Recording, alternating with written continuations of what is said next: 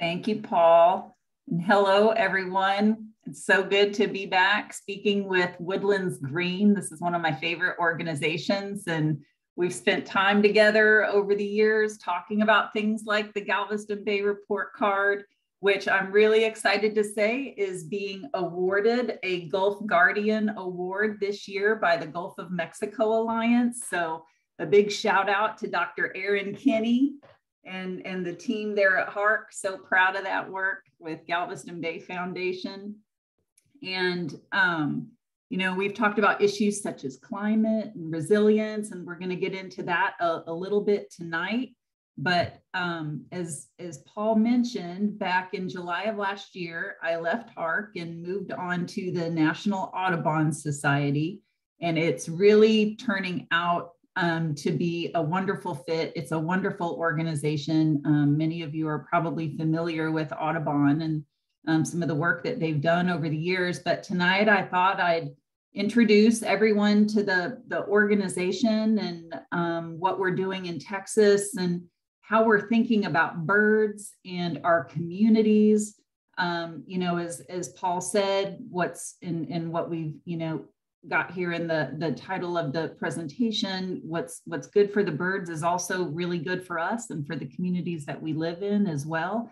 And then we'll also talk about some of the programs that we've got going on at Audubon in our bird friendly communities area. And some of those things may be of interest to folks in the woodlands. So really looking forward to your questions and a conversation afterwards. So I thought, let's see if I can get my slides to move. There we go. So I thought we'd start perhaps with just, you know, a quick overview of who we are at Audubon and what we're doing. Audubon is an organization that's more than 100 years old. Audubon, Texas is the state office of the National Audubon Society. And in 2023, next year, at Audubon, Texas, we'll be celebrating the 100th anniversary of our coastal program. And it was really the coastal program that started Audubon's work in Texas. Audubon in Texas was actually started by two young women, two high schoolers in Galveston in the late 1800s, just before the 1900 storm. So it's really interesting to me that Audubon has its roots in Texas, in the Houston, Galveston area, in Galveston in particular, and also being started by young women. And we've got some really great programs oriented towards developing young women in conservation today. So just some really wonderful parallels stretching through the years at the organization. But at Audubon, our mission is to protect birds and the places that they need. And one of the ways that we do that is, yes, we focus on birds, priority species, priority habitats, but we work really hard to connect birds to issues that people care about and that affect our daily lives as well. And the work that we do throughout the Americas, and we're developing programs that actually stretch across the hemisphere from Canada down into South America. But we use tools relating to science, advocacy, especially around policy, education, and on-the-ground conservation. We've got, you can see here listed across the bottom of the slide, we've got 5 main program areas that our work focuses on.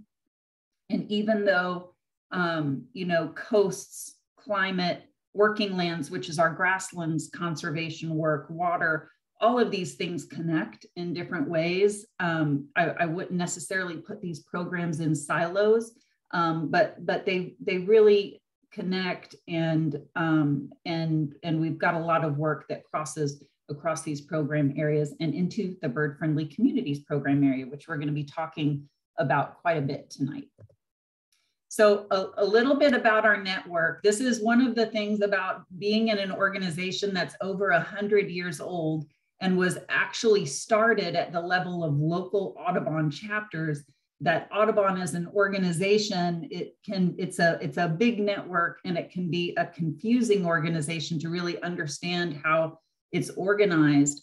But here at Audubon, Texas, again, the state office of the National Audubon Society, we have about 21 staff statewide, but we have a really big network. And you can see on this map names of local Audubon chapters across the state. We have more than 20 Audubon chapters across the state that are affiliated with the National Audubon Society. These Audubon chapters are actually individual, in many cases, standalone nonprofit organizations. So they're kind of a dotted line to us at Audubon, Texas and National Audubon. But we love to work with local Audubon chapters around the state, here in the greater Houston region. And I'm dialing in tonight from around the Lake Houston area. We've got the Houston Audubon Society, which is a really fantastic organization. If you've had the opportunity to work with them, they've got a number of sanctuaries around the greater Houston region that you can go and visit. But so we've got this network of local Audubon chapters. We've got 3 Audubon centers around the state. Those are the green dots that you see on the map. We have 2 in Dallas, the Dogwood Canyon Audubon Center, the Trinity River Audubon Center. We've got the Mitchell Lake Audubon Center on the south side of San Antonio, and there's my puppy saying hello. And we've got the Sable Palm Sanctuary down in Brownsville, which is a really amazing place to visit. So I encourage you, if you like to travel around the state and get outdoors, to check out the Audubon centers and sanctuaries around the state as well. We also hold leases on 177 coastal islands along the Texas coast. And that's, as I mentioned, that's what started our coastal program back in 1923. Audubon, Texas took on leases for Green Island down in the lower Laguna Madre near Corpus Christi, and one of the Ventoon Islands, or Vantoon Islands, as we say in Southeast Texas, in Galveston Bay. So we've got a lot of great work going on around the state. Again, let me see if I can get there we go. So coming from an organization like HARC, when I moved to Audubon, one of the reactions that I got from folks is birds, why are you going to go work on birds? But really at Audubon, like I said, one of the things that we're working really hard to do is to connect what we're doing around bird conservation to all of those issues that we care about as people, and those issues that we think about when we talk about sustainability, which of course is a huge topic in a community like the Woodlands.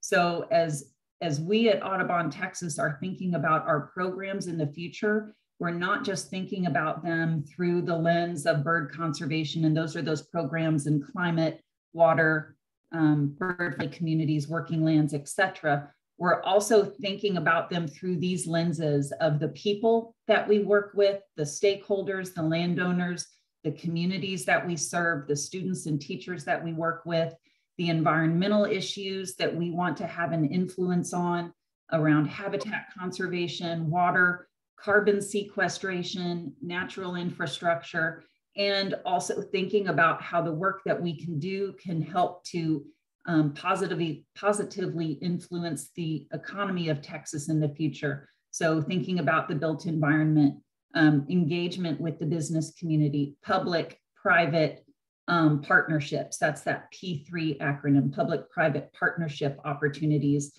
and market-based solutions. So these are all lenses and ways in which we're thinking about our programs and our projects moving forward.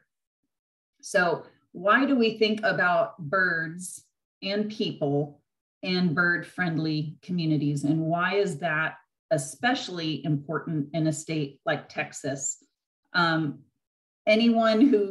of us who live in Houston, anyone who's gone to Austin lately knows that we've got a lot of people coming into the state from other places around the US. And once again, we are the fastest growing state in the nation.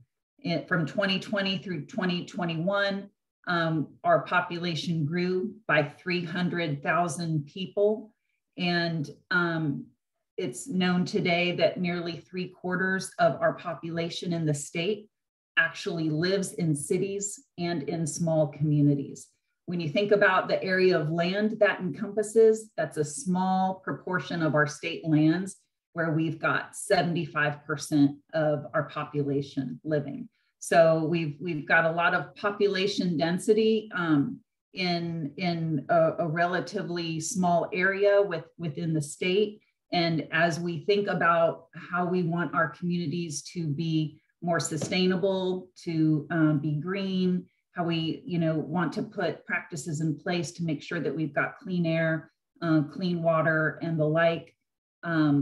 This is where I think an organization like Audubon can work alongside many other organizations that are engaged in these issues across communities.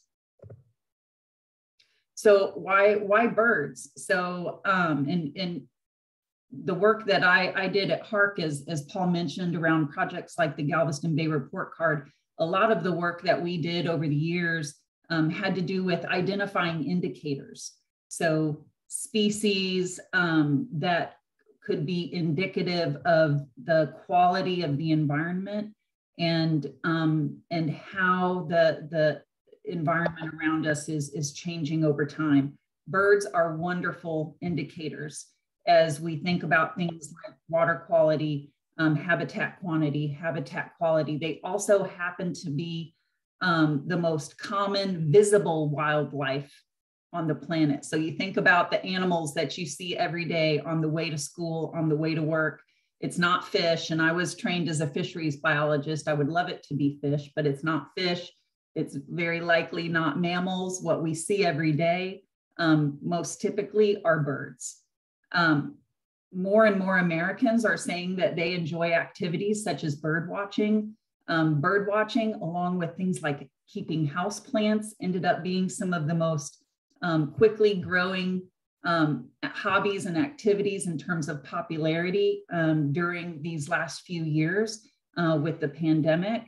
And when we think about birds, they're not just organisms that we see every day. I know first thing when I wake up, and if you live in a place like the Woodlands and you're surrounded by beautiful trees like you are, probably one of the first things you hear in the morning are the birds. We also connect birds with places. The street that I live on is Red-tailed Hawk Lane. We connect them to our family, to our friends, to memories. Birds are an integral part of our life, even if we don't think about ourselves as naturalists or as bird watchers per se. They're just an organism that's ubiquitous with us in the communities in which we live. So what do birds do for us? One of the things that I think maybe we've talked about in some of our past conversations, and you've probably heard this phrase and this topic mentioned in past discussions at your meetings with other presenters, are ecosystem services. Those services that ecosystems provide to us as humans.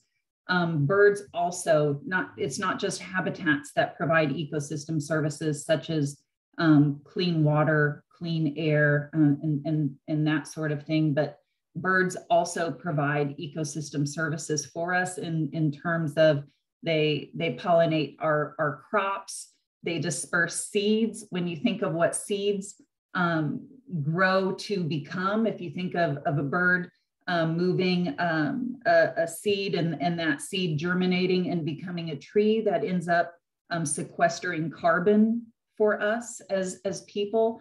Birds recycle nutrients through ecosystems. One of the species that we see a lot on the north side of town are birds such as black vultures and turkey vultures. They're not everyone's, I would say they're not most people's favorite bird, but they perform a vital ecosystem service for us, and that they are scavengers. And they have an important ecological role that also provides an ecological benefit to us as humans. Birds control pests, and they also stimulate tourism and economies. Increasingly, bird watching, and especially in Texas, people from all over the world come to Texas to enjoy bird watching, because of our location along the Central Flyway and also our position along the Gulf Coast, especially during migratory periods and along migratory routes. So it can actually drive a good amount of dollars moving through the state economy. In our network of Audubon centers across the country, we have 40 centers across the country, and we have nearly 1 million visitors going through those centers every year. When we think about what birds need to survive, what birds need to survive isn't very different from what we need to survive as people. Birds need plentiful food resources, they need clean water, they need safe pathways, and they need shelter. Those are 4 of the key things. And again, for us as people, those are all things that we need to survive and thrive in our communities as well. So one of the other things that we and birds have in common is that we both face stressors. And these are some of the stressors that we've talked about together in the past. This map is a map that was just published in the New York Times just a few weeks ago. You may have seen this circulating when it came out, but it shows ecosystems around the country that are considered to be at risk and imperiled. And in a state like Texas, this is particularly important, but even across the nation, private lands make up almost 70% of the areas that have important concentrations of imperiled species.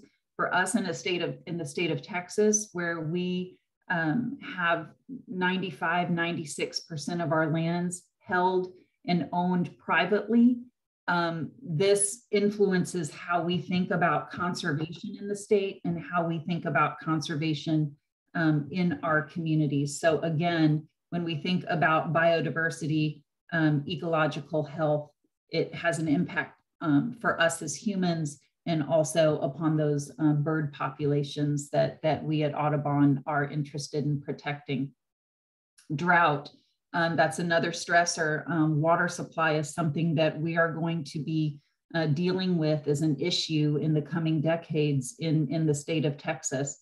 This is something that's not only going to affect our cities and our communities and us as people, but again, it's going to affect habitats, ecosystems, and the wildlife that depend on them.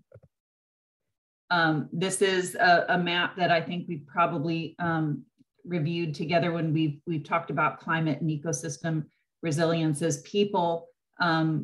With changing climate, we're starting to experience what are being recognized as extreme weather events and disasters. Texas continues to lead the way in billion-dollar disasters across the country, with $140 billion disasters dating back to 1980 is when NOAA started collecting these data. And so when we think about our communities and how we can become more resilient in the face of this changing future, again, some of the strategies that we can put in place for our communities are also strategies that can benefit the natural environment and fish, birds, and wildlife as well. Social vulnerability. This is a map of social vulnerability across the United States. You can see the dark green, those are the areas that are more socially vulnerable than others. These social vulnerability is influenced by factors such as poverty, access to health resources, access to education, whether someone is elderly and just has different aspects of their lives that make them more vulnerable to things like those extreme weather events. But again, it's another way to show us that this changing world around us, it's not only wildlife that are potentially imperiled, but it's also us as people that are more vulnerable. One of the reports that Audubon has published in the last few years, and there's a ton of information. There's a really wonderful tool, that interactive tool that you can use. And this is our Survival by Degrees report that was published in 2019.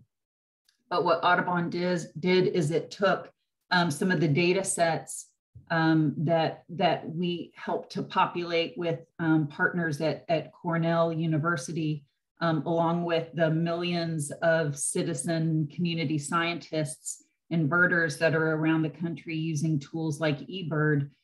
They took those data and looked at them alongside some of the climate models that are being published through things like the National Climate Assessment by people like Dr. Catherine Hayhoe at Texas Tech University, who's a wonderful colleague of many folks working on climate issues in the greater Houston region. And Audubon looked at issues of climate through the lens of birds. And in this report, you'll see that we've identified habitats that could be at risk, birds that could be at risk, and you can actually drill down and look at resources for birds in Texas.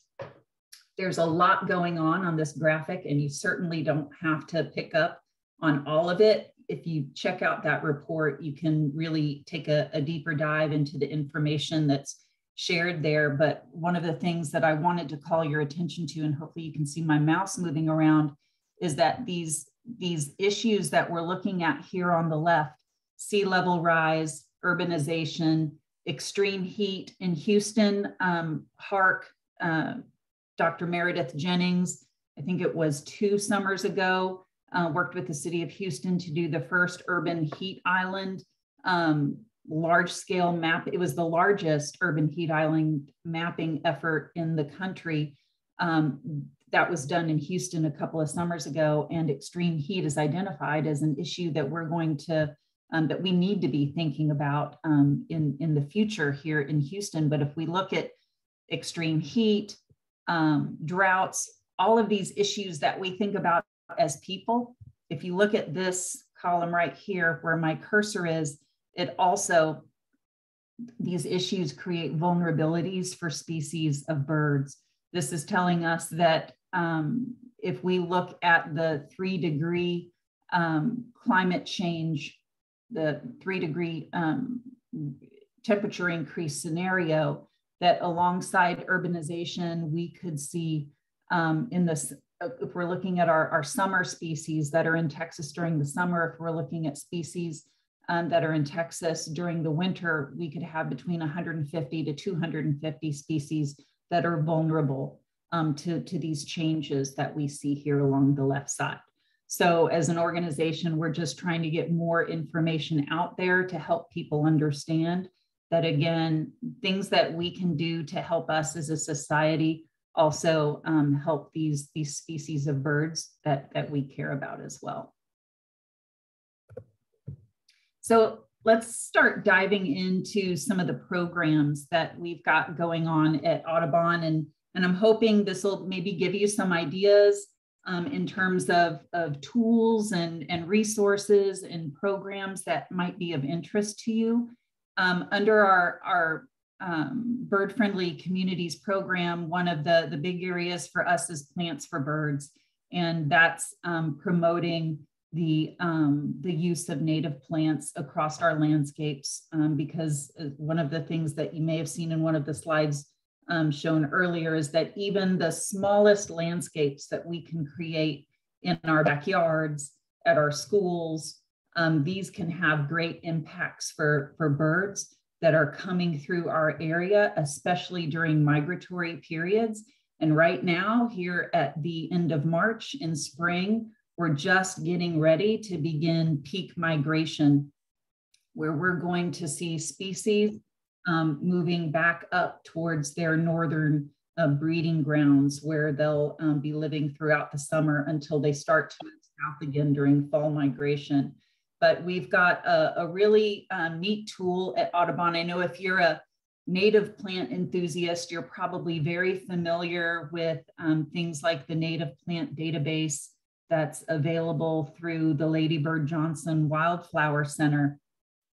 At Audubon, we also have a database that helps to identify native plants that are not only suitable for your area, but it also connects you and shows you what birds are attracted to those plants as well. So you can do your native plants and also think about the birds that you want to attract to your yard as well. So if we're thinking about resilience and how we can be more and have more resilient communities, and you know, for us, one of the ways that we can do that very easily within our own homes, again, are through native plants. We don't necessarily have to think of resilience on these huge landscape scales where you have organizations that may be involved in conservation projects, large-scale conservation projects, large-scale restoration projects. But there are things that we can do in our own homes to create resilience for ourselves and also to create habitat for birds. Native plants are a great way to do that. They help us adapt to local climate and soil conditions, planting plants that are tolerant of those conditions. They provide resources and shelter for wildlife. They require fewer resources from us, of course, in the way of water, fertilizers, pesticides, so they help us reduce pollutants, and they also help us to mitigate things like climate change. This is another way, and if we're thinking about things like birds and native plants, rather than just thinking about them through the lens of we care about them because we just care about things like birds and native plants and we understand their intrinsic value, there are other benefits that they can provide in terms of helping us to do things like conserve energy, in terms of helping us to improve soils, conserve water. For us in Houston, we can use things like native plants to help manage stormwater, you know, in terms of creating things like rain gardens, bioswales, all of those strategies that the wonderful Bob Daly is always talking to us about and always talking to residents in the woodlands about. These things not only help people, but they also provide benefits for birds as well. So this is the Plants for Birds database that I mentioned earlier, and it's really great. You can create species lists. You can that you can print and use for later. And like I was mentioning here, it shows you the different types of birds that you can attract to your backyard, depending upon which native plants you choose. So it just provides another facet to maybe what you're getting through some of your other resources, like the native plant database through the Lady Bird Johnson Wildflower Center. If we think about issues of resilience on a much larger scale, we have a real opportunity in Greater Houston right now to change the way in which we engage on issues such as flood mitigation.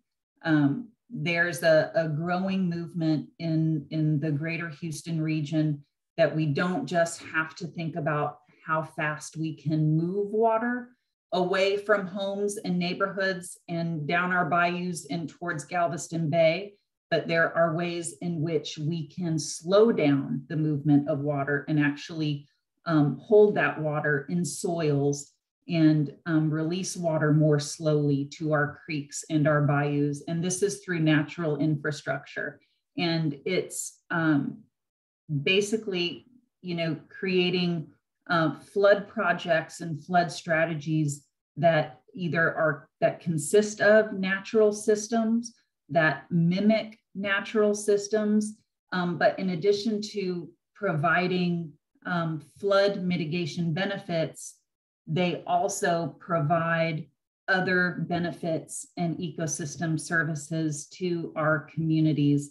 And again, when we're putting these types of natural infrastructure in place, we're very often using things like native plants. And so as we're creating this nature-based infrastructure, we're also creating habitat which is really important in a place like Houston, the greater Houston region, and in Montgomery County, where we've got a lot of growth and development occurring.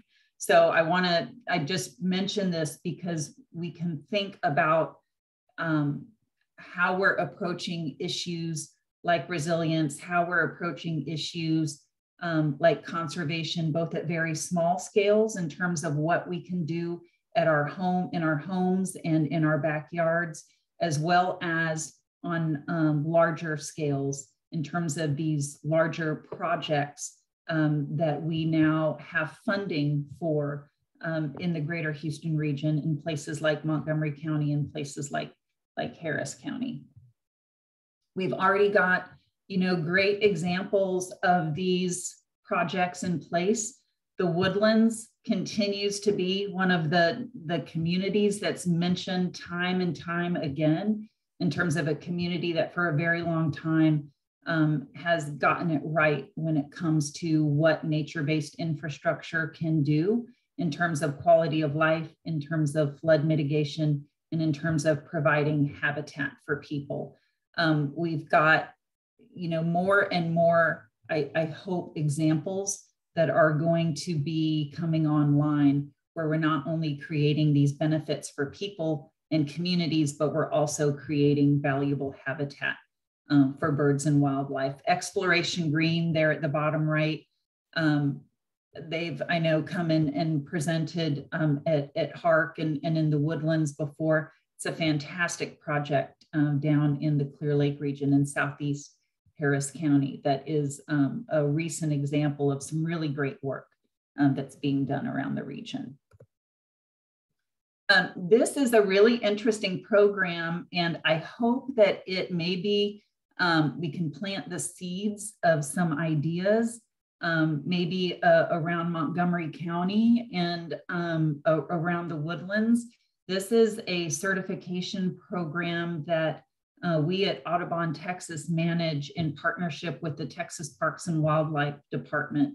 And it's a certification program where communities apply and they make commitments to protect birds and their habitats. There's a series of criteria that are a part of this application process, but it's a really great program. We now have 8 cities. The program started in 2020. We now have 8 cities and communities around the state that are certified as bird cities. So the list is growing, and it would be wonderful to see some communities in Montgomery County joining this list.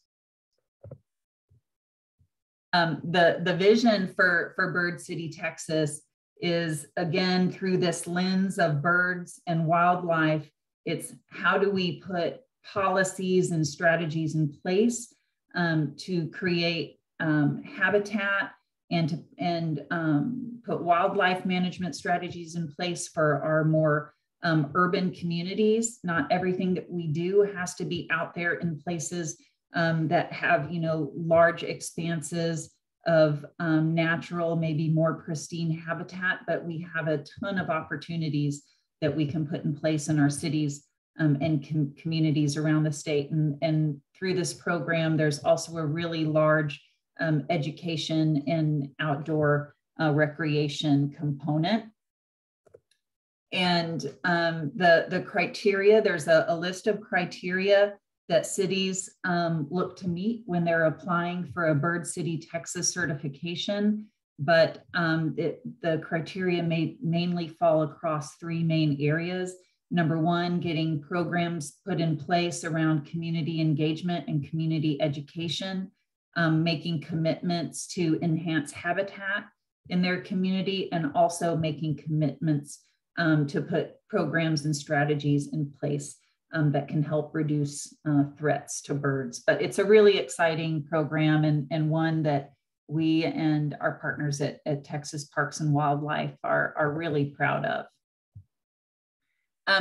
Another topic and something that connects to one of our program areas, and this is near and dear to my heart coming from HARC, is bird-friendly building design. At HARC, you've all seen and probably visited the building. A lot of thought went into green building design, sustainability. There are wonderful programs like LEED certification programs for green buildings. The lens through which we think about that at Audubon is bird-friendly building design, where how can we not only have more sustainable and green buildings, but how can we design our buildings to reduce impacts to birds, especially through collisions. This is a photo, and I apologize for it being a bit of a morbid photo, but this is a photo of a building impact survey that was done on one morning in the city of Dallas in 2021. These were the birds that were collected by Dallas Audubon volunteers during a migration period, birds that had been impacted by building collisions. So as we're trying to think about how we can design buildings to not only be green and sustainable, what solutions can we put in place that can affect things like the reflectivity of glass? That's something that birds have a real problem in terms of their limited depth perception. You've probably seen this when you've had a bird run into your window at your windows at your home. They have a real issue with depth perception, and so it's very difficult for them to see glass as a barrier when they're flying. We can think about things like lighting, being sure that we're dimming our lights and using lighting that's downcast so that we're not interfering with bird migration, native landscaping again, and also thinking about things like the appropriate siting of renewable energy systems. Again, being at HARC, we talk a lot about renewable energy, wind and solar, but if we're going to be building out this infrastructure in the state of Texas, there are things that we need to be thinking about so that we can appropriately site and locate those type of infrastructure so that we can minimize impacts to birds.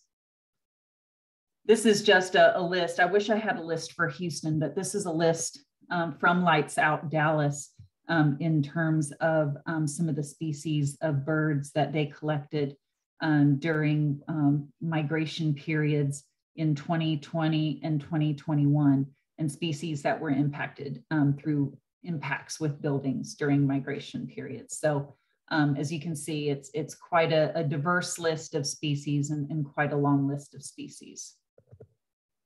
This is a great program that is managed across the state by our partners at Texan by Nature. That's an organization that was founded, it's a nonprofit. It was founded by Laura Bush, Mrs. Laura Bush, our former First Lady. And we're really proud to say that in fall of this year, for the fall migration, Audubon, Texas is going to take over the statewide coordination and facilitation of this program.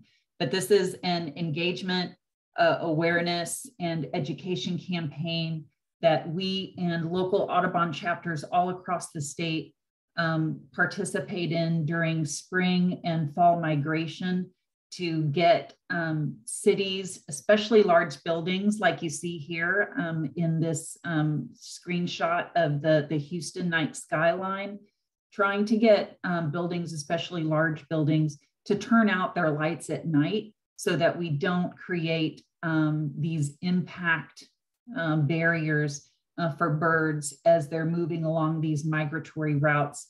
The map that you see there at the lower left, that's a map that was created by the Cornell Lab of Ornithology. This is their Birdcast website. If you haven't checked it out, I really recommend that you do. Once we get into the heart of spring migration, this is a really neat website, and they model and forecast when birds are going to be moving through and along the Central Flyway. So it's a really great tool to get a sense for when migration is happening, and we can use tools like this to help guide things like our building management efforts, especially when it comes to turning those lights out at night, so that we can reduce those impacts and those building collisions for birds.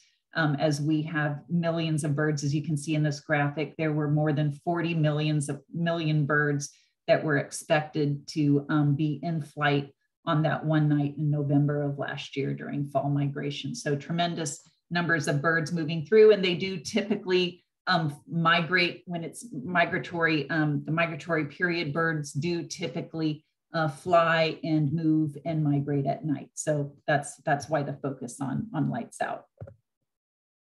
So to close, I wanted to just go back and hit a couple of key points where when we're thinking about things that we can do for ourselves as people, that interest that we have in planting native plants for things like water conservation, invasive species prevention, that also provides benefits for our feathered friends, for birds, through the provision of food resources, clean water, clean air, which is important for people, it's important for birds too. That creation of natural habitat, whether it's through those small scale things that we can do in our homes or through those large scale projects that we see happening more and more across the greater Houston region. Again, it provides benefits for us as people, benefits for birds. Lights, we just talked about providing safe migration during those spring and fall migratory periods. For us as people, that equates to energy conservation. For those companies that operate those large buildings in places like downtown Houston, downtown Dallas, even along the waterway in the woodlands, that means energy conservation and dollars saved when we're turning out those lights at night. And when we're thinking about things like building design, for us, it's not only thinking about green buildings and sustainability, but it's also thinking about how we can design our buildings to have less of an impact on birds and wildlife species. So this is one of my favorite quotes when I'm thinking about these issues. And we live in such a complex world, and it seems like we have so many things coming at us on a daily basis when we think about these issues and we turn on the news and that sort of thing. But I love this quote because it just helps to simplify things. And if you take care of birds, and if we do things for birds, we also help to take care of some of the big problems in the world and some of the big problems that we face. I just wanted to give a big shout out on May 14th. It's World Migratory Bird Day. If you're a social media person, when you're on social media on May 14th, hopefully you'll see information flying back and forth, being posted about World Migratory Bird Day. It just so happens this year that World Migratory Bird Day is focusing on light pollution as an issue. So that Lights Out Texas program, it's a really great one to highlight on this big day that's going to be coming up in mid-May. So just to be on the lookout for that. And so I hope that through this conversation, through this presentation, I've given you some ideas and helped us to think a little bit more about what we can do to make our communities better places for us to live. Not only has benefits for us, but also can benefit the many species of birds that call greater Houston and Texas and the woodlands home. And hopefully have given you some insight into some of the programs that we have going on at Audubon and Audubon, Texas as well. So thank you so much. Thank you. Thanks so much, Lisa.